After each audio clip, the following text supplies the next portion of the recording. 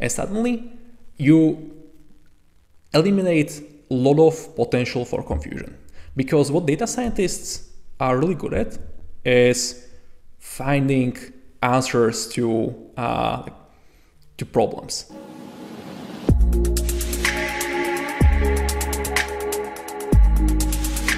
This episode of Ken's Nearest Neighbors is powered by Z by HP. HP's high compute, workstation grade line of products and solution. Today, I had the pleasure of interviewing Jakub Jurovych. He's the founder and CEO of Deepnote, where he and his team are developing a collaborative data science notebook. Jakub studied computer science at Cambridge University, focusing on human-computer interaction, machine learning, and computer vision. As an engineer, Jakub built tools for JavaScript development and worked on Firefox DevTools. Later in his career, Jakub became the CTO of Operam, a company using machine learning for better marketing at companies and Hollywood studios. Jakub is also a Y Combinator alumnus and a Forbes 30 under 30. In this episode, we have an awesome conversation about project management and data science. We also talk about some of the similarities and differences between data science teams and software engineering teams and how you go about managing them. At the end, we dive deep into the origin of his company, Deepnote. Jakub, thank you so much for coming in today. I'm really excited to speak with you and interview you today. It's been a long time coming. I know time zone wise, it's a little bit difficult for us to get on the same page, but you're the founder of Deepnote, an incredible platform that is facilitating teams working together, doing really cool projects. And I just wanted to have you come in and tell your story of how you first got interested in technology, all the way through the founding of this company and what you're doing now. Again, thank you for joining me. Yeah, thanks for having me, and thanks for a very kind intro. Wonderful. So the first topic that I always like to touch on with my guests is understanding how they first got that spark related to technology and data. Was it actually, in fact, a spark, a pivotal moment where you realized this was a wonderful career for you, or was it this slow kind of methodical progress towards a career or towards this understanding and interest in data? I would say that in my case, it was a process. So when I originally started, I am first and foremost a software engineer. I mean, I've been doing this ever since I can remember, and I actually been building a lot of stuff related to developer tooling. I got also very interested in data visualizations early on, but I was always pretty much a software engineer. I kind of got deep into some topics around programming languages, advanced debuggers and similar things. And as I just got deeper and deeper into this topic, I started to contribute to a bunch of open source projects and trying to see how far we can push the whole experience. Then suddenly, I essentially became a CTO of a data analytics company. And even though I had some background before, mainly in machine learning and data science, this was kind of really an eye-opening moment for me. As a CTO, I was suddenly managing two teams. I was managing both an engineering team, and I was also managing a data science team.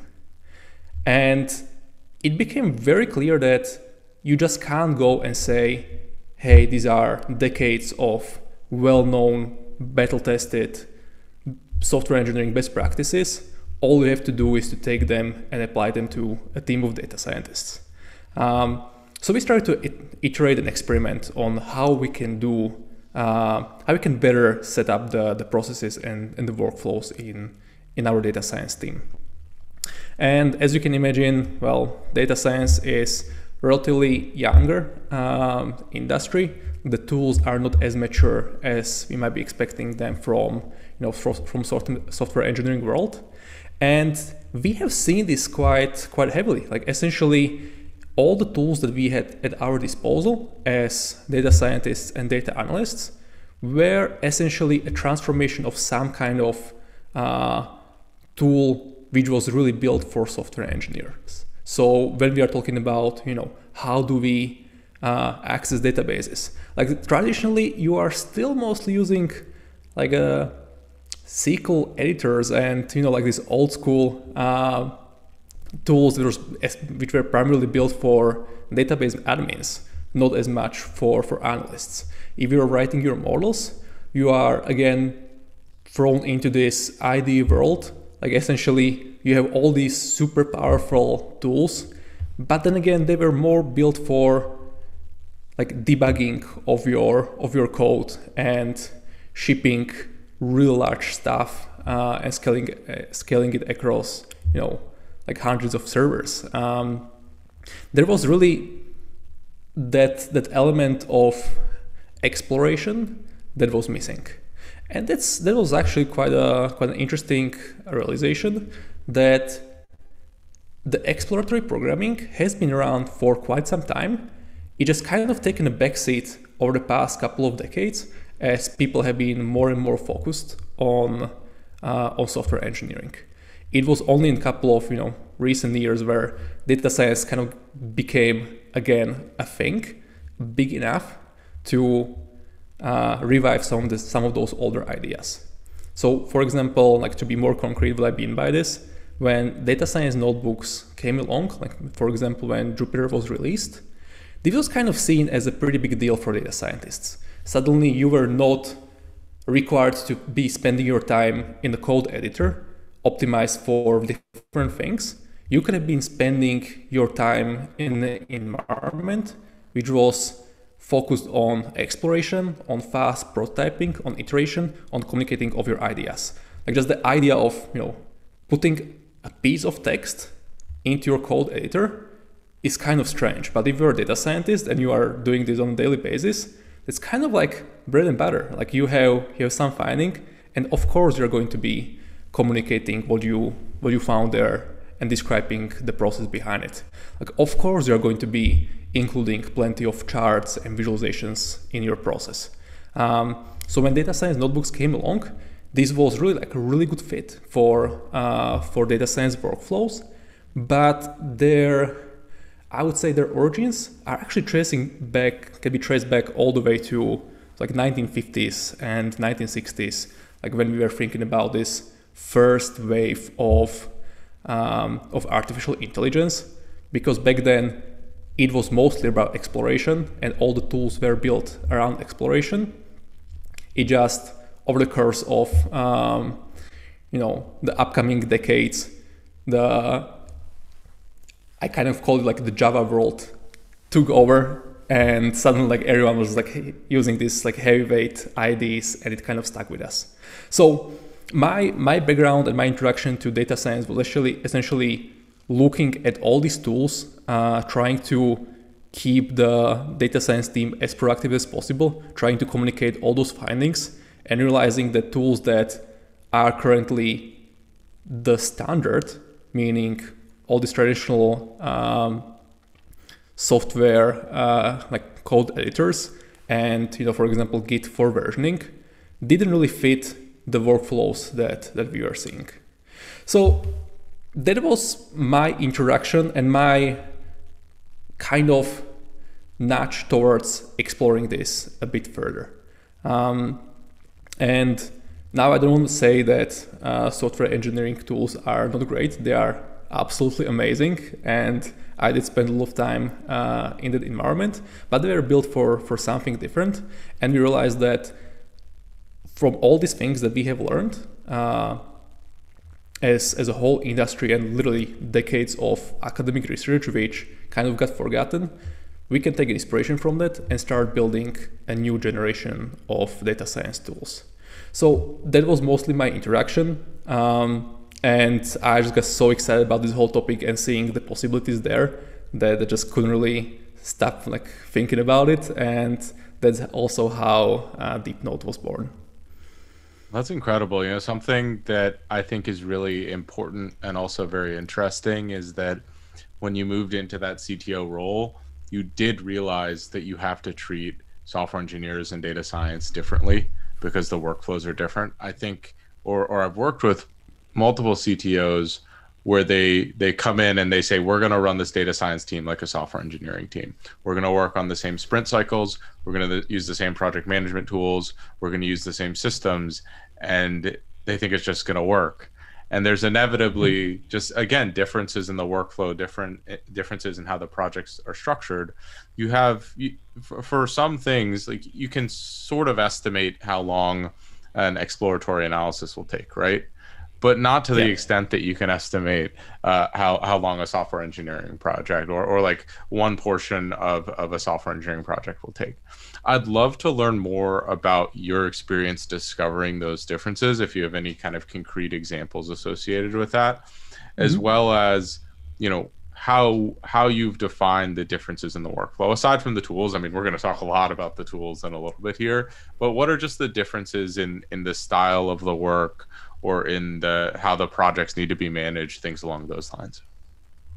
Yeah, so I don't want to overgeneralize, but exactly as you said, if you have a data science team and you are following some kind of weekly cadence or like following some Scrum methodology, something might not be completely right. And there are some situations where this is the correct workflow for you, but let's be honest, 80% of the time, you're probably better off figuring out a different model, how you develop new ideas, how you test out the experiments, and how you essentially frame the way how you work. So probably the best way how to think about this is to essentially realize that when we talk about data scientists, there's an extremely wide spectrum of different professions and different workflows. I spent some time in graphic design world back when I was doing like all these visualizations and doing graphic design and so on. And it's very interesting to see the similarities and analogies from this world. Like all of us can probably remember the times where there was a Photoshop as the king for all the graphic designers, and essentially you just had to master the tool, and it was like go-to thing. But over time, people realized that graphic designers, there are actually multiple types of them. There are people who are mainly working with photos, with bitmap, like raster images. Then there were people who were primarily working on illustrations. And then there's suddenly were people who are primarily building UIs and doing UX research and all these things. And suddenly people realize that one tool is not going to fit all these different roles. And the same thing we are kind of seeing in data science right now, that even if we have one kind of like overarching data science title, it's a wide spectrum.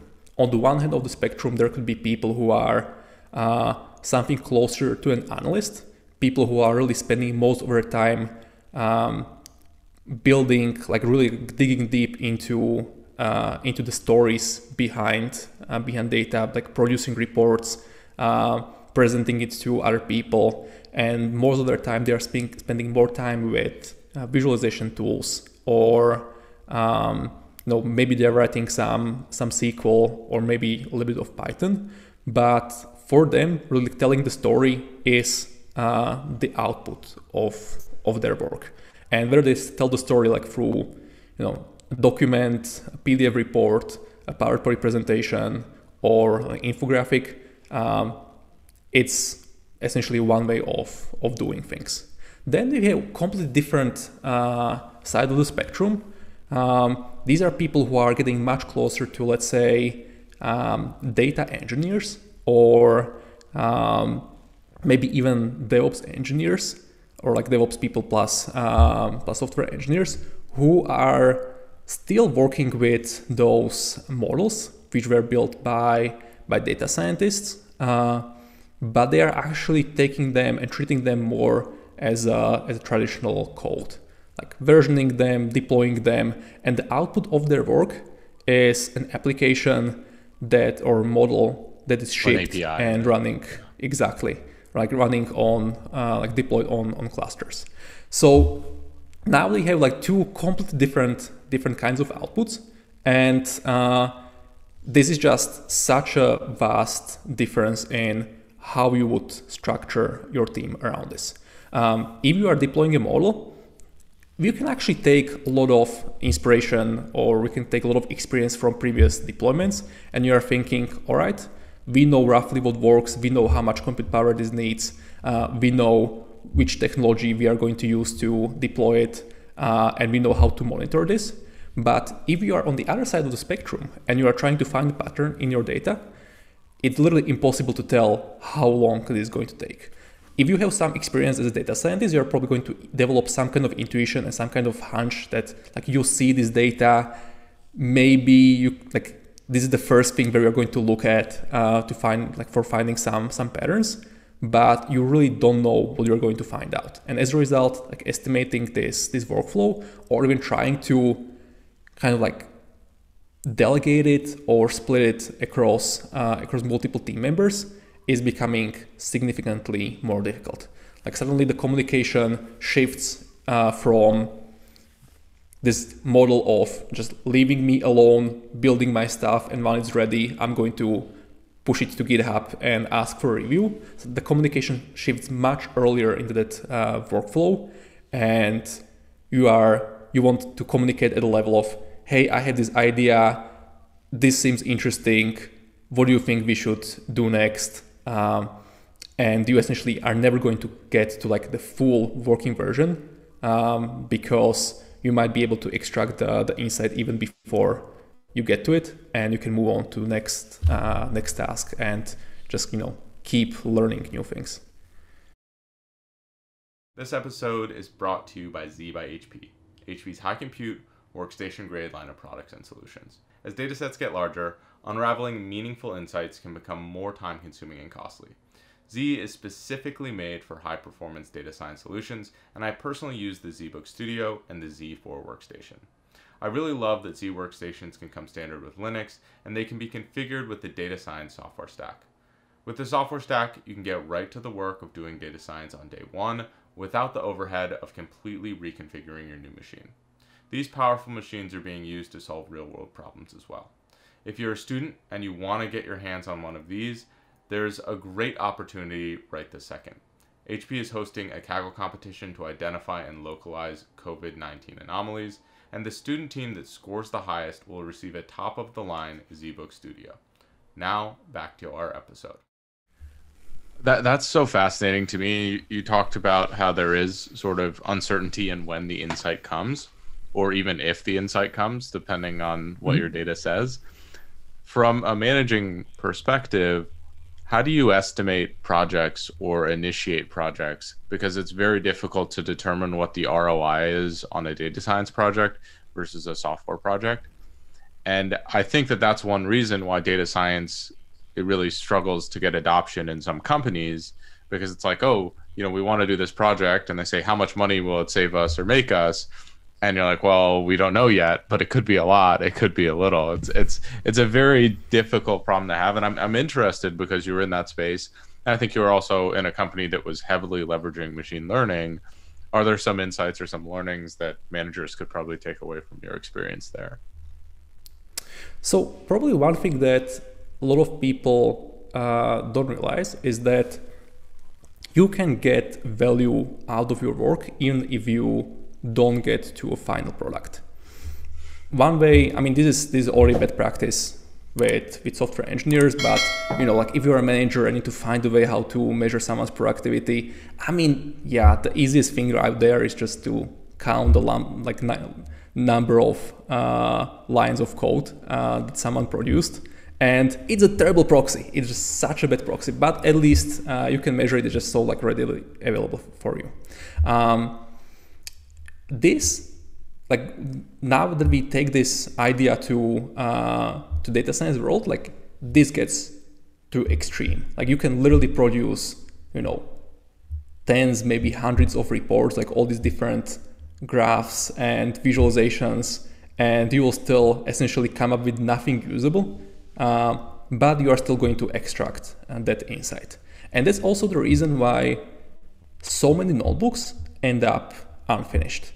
Because your goal at the end of the day is not to push something to production. Your goal is not to send something to your manager. Your goal really is about finding the insight, finding some interesting pattern and then taking it and applying it to, a problem at hand, whether it's like trying to figure out why our signups, sign-up rate have dropped the past week, or why we are seeing so much traffic from this one location. Like, you don't really need to go all the way to produce that super polished notebook, because if you find out that, oh my God, like we just deployed this new version of our landing page around the time and we forgot to include the tracking code, there is not really that much need to go and like build out the full report. So this is something that this is a trap that a lot of people fall into, and they essentially try to measure the productivity of data scientists based on the outputs they produce. But in reality, the best data scientists actually know where to stop and know like what to do with the insight, and know that the most valuable thing might be just to talk to the engineering team to fix the bug, rather than going and like producing a nice Monday report to a board of to board of like leadership board of company, and then trying to see how we can like schedule a follow-up meeting to fix those issues and so on. No, I that is so fascinating to me, and I don't think that's something that we've ever touched on the show, is knowing your role and knowing when you've solved the problem enough. So there's always this trade-off in data science between the solution and the time that you have, right? You can essentially make any model better if you have infinite time. You'll probably never make it perfect, but you can incrementally improve it with the however much time that you're given. But on the flip side, is that time, do you get diminishing marginal returns for the time that you've invested in that solution? And I think that is one skill that I know I have not mastered yet. I don't know if anyone can master it, but it is so valuable. And to that point, talking about the differences in projects, it seems like with a lot of software engineering projects, the payout is clear, but it comes later in the process. It's important to be iterative and to put something out there, but the payoff comes from producing something and having a clear deliverable, having a new feature, whatever it might be.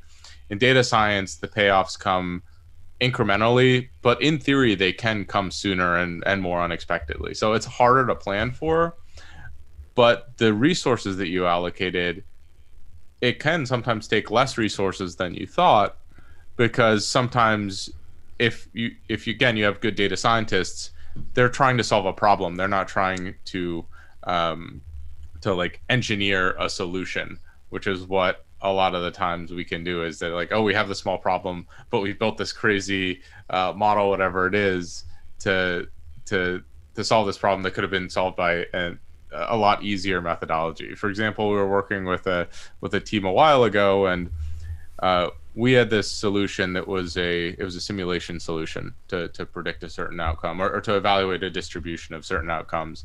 And some partners that we were working with, they said, oh, this needs a machine learning solution. We need to do this. We need to do this. Our simple simulation, a simple Monte Carlo simulation, did so much better than any of the machine learning solutions that were feasible, because it just wasn't a machine learning problem. And I think that data scientists should be able to go in and understand, hey, like, it isn't always deep learning that solves a problem, right? It could be a simple simulation. It might just be a decision tree or just an if-else statement that solves this problem. And that can save a company millions of dollars, right?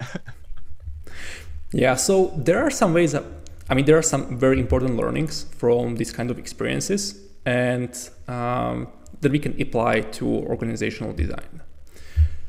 A lot of the time, like, what I'm seeing quite often is that when relatively large company decides to build their own data science team, and they are thinking, oh my God, we have so much data, we should be able to extract so much insight, we are going to optimize this funnel, we are going to optimize this pipeline, we are going to be able to tell which locations should we open up next, and so on. And they're really treating this whole data science team as kind of like a black box. You come to them, you tell them what you are, what you're interested in, and wait a couple of weeks and see what comes out of it.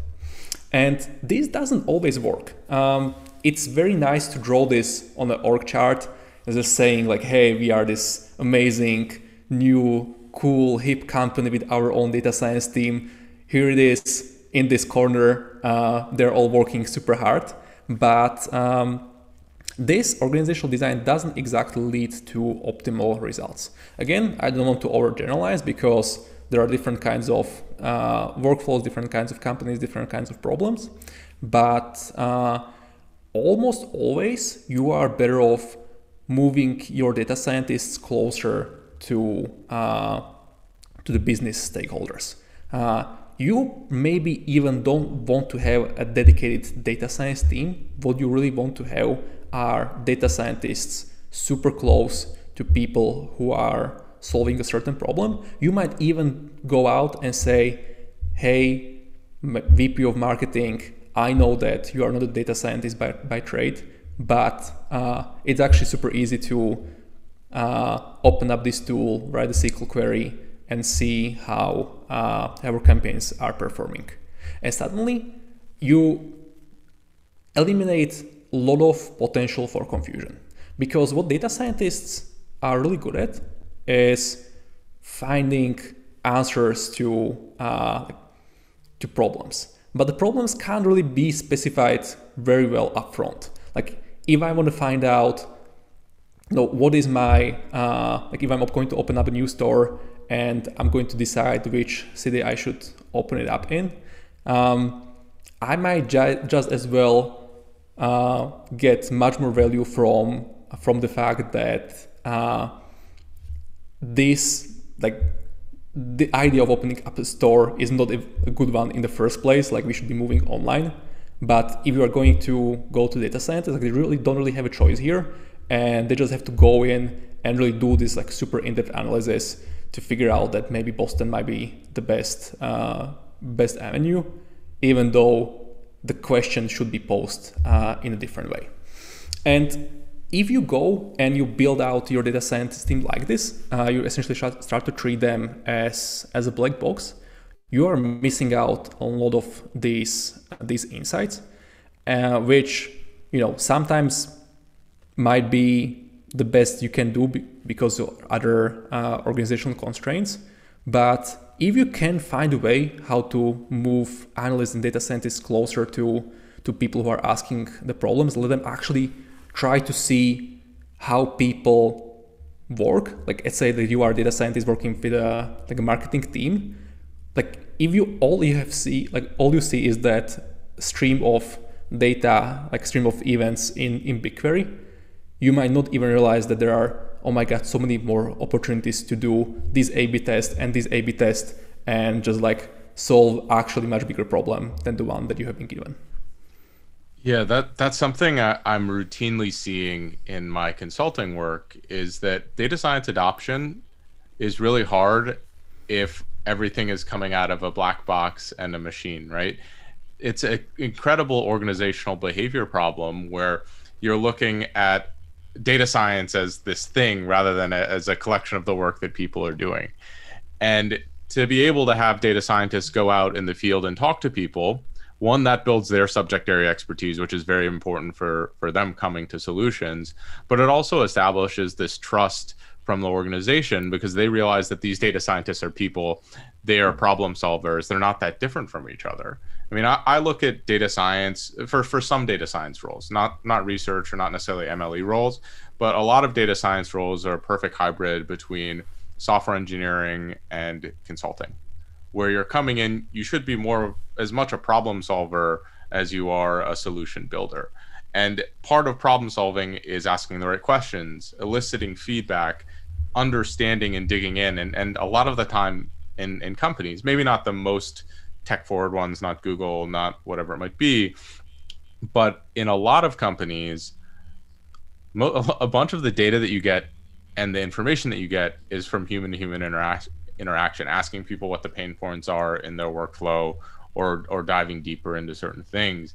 And I think that aspect of data science is often overlooked. We get really excited about the incredible models, but we lose sight of the human element and the need for communication in this space. And I know that sounds a little touchy-feely, but I see it over and over again with businesses where they don't understand data science because it's not humanized, and they also don't use data science because they're afraid of it. They don't understand it, and it just leads to this sort of downward spiral of like, oh, you said data science was going to save us money, but they've done 2 projects and we've lost money on both of these projects. Well, it's like, yeah, that's not how data science work. If you talked with a data scientist, you'd know that like a couple of these projects, we're not going to find anything, but in the projects where our models and our skills are really being leveraged well, we're going to save or make an incredible amount of money for the company. So there are already some best practices that most data scientists and ML engineers already know about. Like one of them is that if you're going to build out a model, you should probably classify the first 100 instances by hand. Like you should actually go and see if you can guess the optimal outcome just by using your own human intuition, because that's how you'll realize that how your data set is queuing, what are the difficult parts around it, like what all those features actually mean. And why can't we just take it one step further and really like just seeing how much that initial domain knowledge just from those first 100 examples, like how much value they are going to give you. Like why can't we go one step further and really like sit down and talk and see how talk with the people who produced the data set to see how they are thinking about this problem, how much more additional intuition this is going to give you. I absolutely love that. That's something that I learned the hard way. It's really important to do. So I was working at a large manufacturing company doing data science there, and I had this data set, and we were trying to determine if we should tear down an engine or not. And what we realized is the dependent variable was always someone's decision. So it was not based on any of the data. It was just like arbitrarily made by this one person. And the best our model could do was predict when that person should tear down the engine, or when that person would tear down the engine, not if the engine should be torn down. So we had to go back and realize that, hey, like our data is not of high quality. We can't really use this. So we have to move on to a different way of looking at this problem, whether it's damage, whether it's some of these other things. And just diving in and understanding how the data is collected, diving in and understanding like the background or why people are doing things can have incredible implications on the output of the work. I mean, I could have sat there and built this model that would have done probably worse than this person who has a lot of experience doing this every time. But the fact that myself and one of my mentors sat down and were like, okay, this model is not going to be good if we're doing it this way. We hopefully saved the company a reasonable amount of money and not wasting our time on a question like that based on data that wasn't collected with a data scientist in mind. I spent some time in the past working on ML models of this nature, where, and this is kind of a common thing, like if you are getting into the field, a lot of these examples or exercises are, for example, around predicting box office success. If you're releasing a movie, you are kind of seeing some interesting features, like when was this movie released, who was the director, who are the actors, how much budget there was for a movie. You can scrape this all from IMDb, and you can probably go out and do a pretty advanced model around trying to figure out how much this movie is going to earn in the box office. What people like, if you just look at this data set and you read some introductory paragraphs, you are not going to realize something that people in the industry already know. The single major, the single most important feature based on how much a movie is going to make on its opening weekend is in how many theaters it's going to be shown. And this is decision made by a human being. It's someone who just looks at the movie, does the deal with the studio, and just decides, well, I don't think this movie is going to do that well. I'm just going to put it on 1,000 screens. Versus if it's an Avengers movie, we are thinking, well, this movie is going to do well. I'm going to put it on every single screen there is in the United States and Canada, and I'm just going to push it for as long as I can. So, just going super deep into the entire process can really reveal things and can literally save you months of work that you could be spending on optimizing your algorithm for predicting box office success, because at the end of the day, you just can't. Like, it's not something that is possible to estimate, because you are really depending on this one human being making the decision, and that's someone who's been in the industry for decades and has built up the intuition much better and can realize that even though all these features are suggesting that the movie is going to do well, but if Star Wars is opening up literally the same day as your movie, like, there's just no way how you're going to compete with that. No, that is such a cool story, and something that's fairly enlightening to a lot of people, I think, is that, so my friends run, Nick Wan and Meg run this data science competition called Sliced. So they live stream it. It's like Chopped, if you're familiar with the cooking show, but for data science.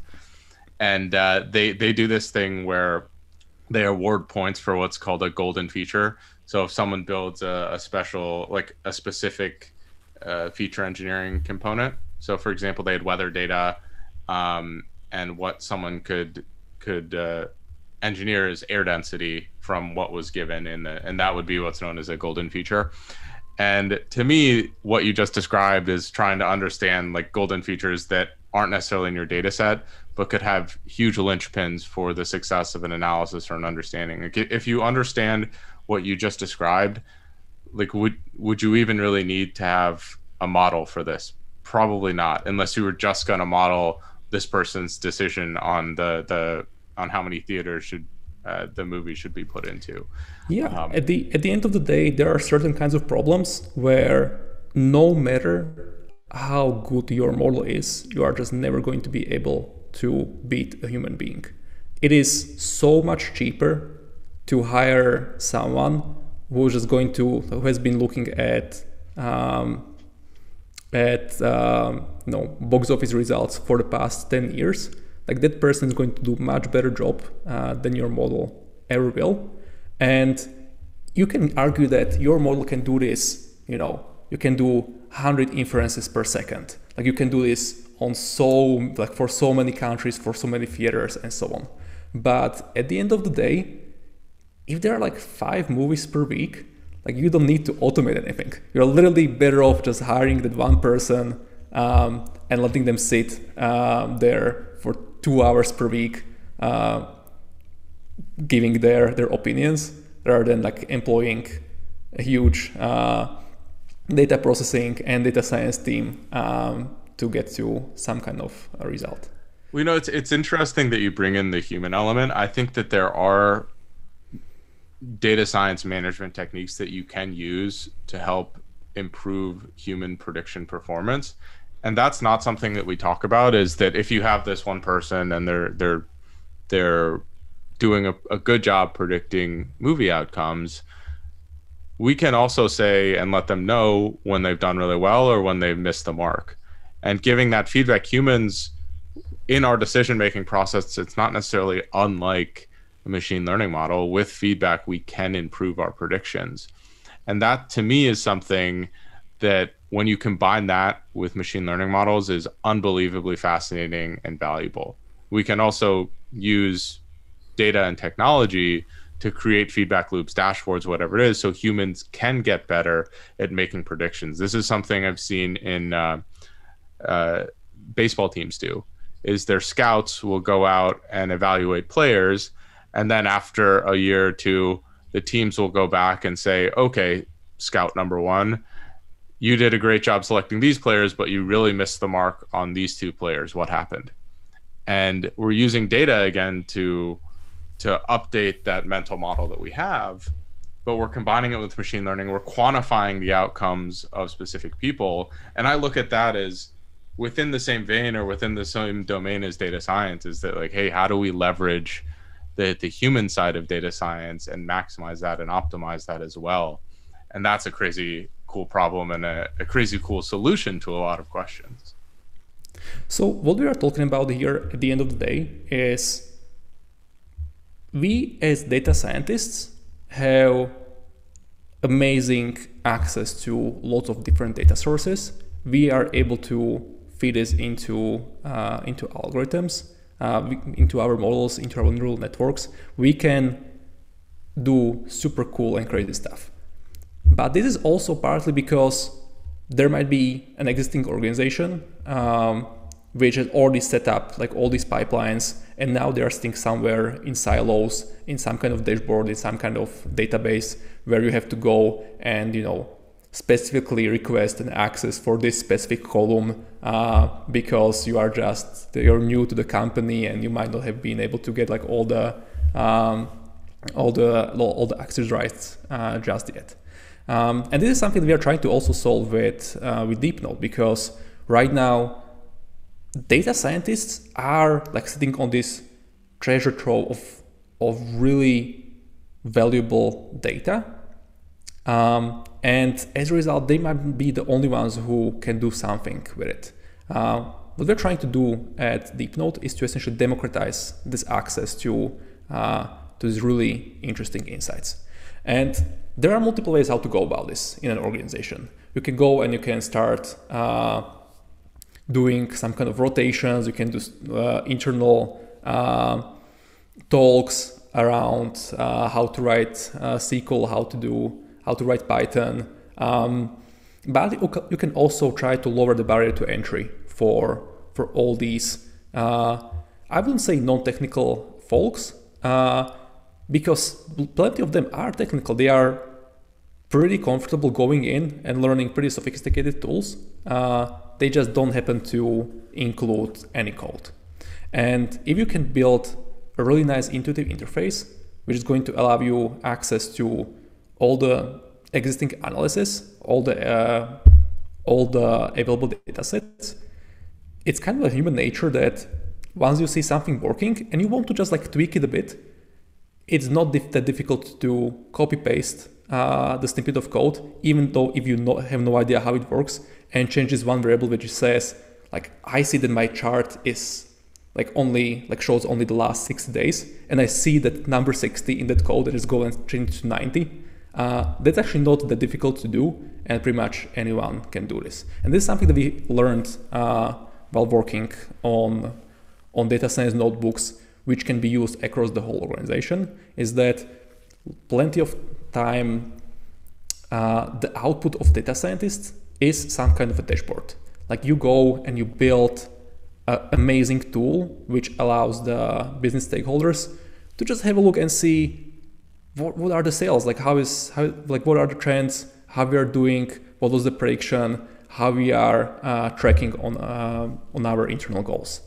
And it's just a matter of time, usually 2 or 3 minutes, until someone asks a follow-up question on the dashboard. And it's not a difficult question. They're just going to ask, yeah, this is showing me the sales for the whole country, but how about only California? Can you pull it up for me? And unless if you have an organization where the only person who can answer the question is sitting somewhere in a corner on a different floor, and you have to go and like create a ticket in Jira to give that information, you are essentially never going to find out. But at the end of the day, it's just so easy to do. You just have to change one variable. Even if you are not technical, you'll probably find a way how to do it. Yeah, well, that's something that I also think is really overlooked in this domain. Like, yes, we're delivering dashboards, but for the most part, even for some of the most advanced machine learning models, there are intermediary steps that need to be taken and need to be put in the hands of the business stakeholder, right? If I'm delivering a solution to them, and the first time they see the solution, the first time they can interact with the solution is right before it's supposed to go into production, That's not a good thing. Like, if the first iteration of the model, they can go in and they can put in whatever variables that they want and see what the output is. To me, that's a win. They are using this model. They're building their own understanding of what this is doing, and they can also give feedback from their subject area expertise. And products like Deepnote allow you to give that additional iterative step to analysts as well as the stakeholders. And I think that that's something that, I've talked a lot about data science adoption. I think that that's really important, is stakeholders feeling like they're a part of this process. We talked a lot about data science black boxes before, and I think that that's one of the best ways to break out of that black box ideology is to let people in friendly ways see what's going on under the hood. I mean, you're never going to explain how essentially like the models work from a math perspective to a stakeholder, but you can let them play around with the model and put in their own inputs and see what the outputs are. Or you can show them a graph of the inputs versus the outputs, or feature importances or something along those lines. And I love that you guys are facilitating that conversation, because I think that that conversation is what makes data science successful in organizations. And that's exactly what we have been seeing. Really, the best organizations out there already realize this, and they are already building some kind of tools internally to help with this. Like if you have an organization at the scale of Google, it literally makes sense for you to build your own data science notebook, which follows all these principles. You have data scientists, you want them to use the same tool as other people in the company, because you don't want to create any kind of silos. And building this tool is not exactly the easiest thing ever. First of all, it's a very hard technological problem, because you have to figure out all these things around infrastructure, all these things around building the actual app. But you also have to figure out how can you simplify that environment, so that people who don't have a PhD in computer science can actually understand what those buttons mean. And this is unfortunately something they just have to spend a lot of time iterating on and talking to a lot of users and seeing how they are becoming the power users, how they are able to get additional value from the software as they keep learning more and more about it. But if you are not a company on Google scale, like how can you do something like this? You're essentially left to your own devices. If you have a 100 or 200 person company, you are definitely not going to build your own internal data science notebook, just so the data scientists and business stakeholders can be more efficient about sharing the insights. And this is also one of the reasons why we just really couldn't just keep looking at the state of the market, because it was kind of becoming super obvious thing to do, and it really wasn't something that any single organization would be able to build out themselves. But at the same time, it's a problem that pretty much everyone feels and tries to find a way how to solve. Yeah, and that's something you touched on, something at how Google can do something but other people can't. I find that there's a big divide in companies that have started with machine learning and technology in mind, like that is part of their mission, that is part of what's been their competitive advantage, and companies that are realizing that data science, machine learning, AI can improve the quality of their products and their platform or whatever they're doing, but they didn't start in that technology space. Like the philosophy of companies that are coming in that is already in line with machine learning, they sort of know some of these things intuitively, and they're probably actively building things that facilitate their workflows. But these companies that are trying to make that transition, I think that platforms and tools are one of the most effective ways to be able to help them make that transition. Because, again, they wouldn't go out and build these things themselves. They wouldn't have the know-how, but they might not also understand the importance or want to.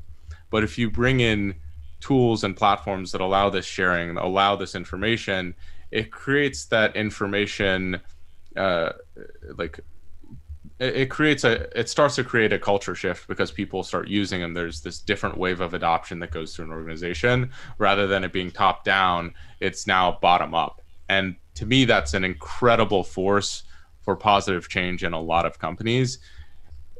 And, Deepnote, for example, is in some senses free, in some senses very affordable. In my mind, a lot of these platforms, like, why not try them? Why not experiment? Because it can create that organizational change from the individual contributor level, which I think is so valuable within the space. Absolutely. And that's, at the end of the day, that's what you would like to see. Like, you don't want to go in and say the top down that from now on everyone needs to be data driven. You actually want to you actually want people to do this, like have this realization by themselves, like get that internal buy-in and just get everyone on the same page of like how much more efficient, how much better you can be in doing your work if you have access to those data sets, if you can share the insights and just even like being able to like see the step change in the way how you worked a year ago compared to now that you have all these data sets available. Incredible. So I want to be sensitive of your time. That's also all the questions that I really had. Do you have any kind of final thoughts, words of advice, anything along those lines that you'd like to share? There are things that we have noticed as we're building, like we spend lots of time in data science notebook space, and we spend a lot of time also talking here at this podcast about notebooks and how they fit into companies. This is a pretty hot topic, and I feel like it's a pretty hot topic for a very good reason. For a very long time, there was this really huge gap between what you can do in a spreadsheet, and suddenly you hit this ceiling. You kind of like just can't put in any more rows into it, or you just like your logic becomes so complicated and it takes so long to recalculate.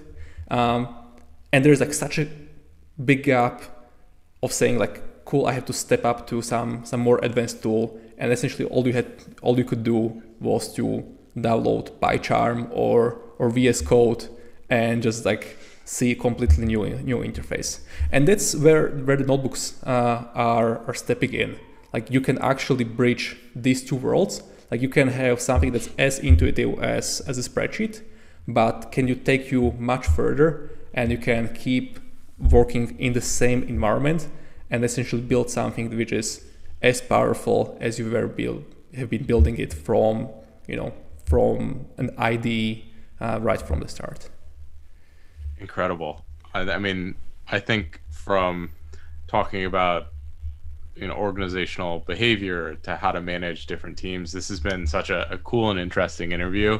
I'm also glad we got to talk about the exact use case and the value that you guys have created with Deepnote. So Jakub, thank you so much for coming in, and I really enjoyed this. I think everyone tuning in will enjoy this as well. Yeah, thanks a lot. Can really enjoy this as well.